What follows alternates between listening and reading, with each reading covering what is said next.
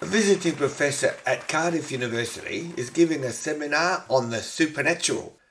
To get a feel for his audience, he asks, "How many of you believe in ghosts?" About 90 students raise their hands. Well, that's a good start. Of those of you who believe in ghosts, how many of you think you've ever seen a ghost? About 40 students raised their hands. Excellent. I'm glad you're all taking this seriously. Has anyone here ever talked to a ghost?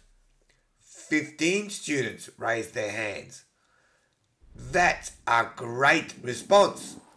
Has anyone here ever touched a ghost? 3 students raised their hands. That's fantastic. But let me ask you one last question. Have any of you ever slept with a ghost? One student in the back raises his hand.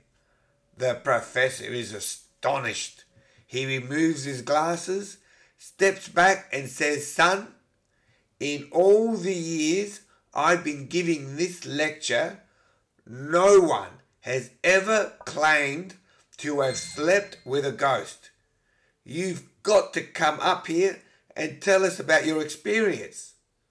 The redneck student replies with a nod and a grin and begins to make his way up to the podium.